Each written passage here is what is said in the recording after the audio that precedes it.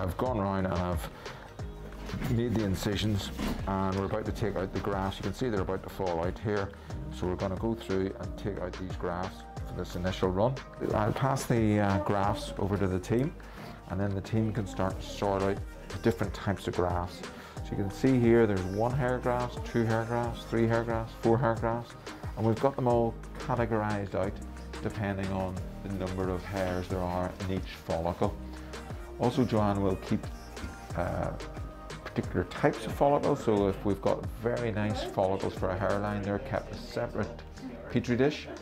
So the quality is also adjusted out, and they're counted, and that feedback's coming back to me, so I can then alter the way that I take the hair depending on the individual patient's condition and what we're doing. As Joanne's probably mentioned, we don't want to transplant bad hairs, so quality control is important. So we'd rather it's just good hairs get transplanted.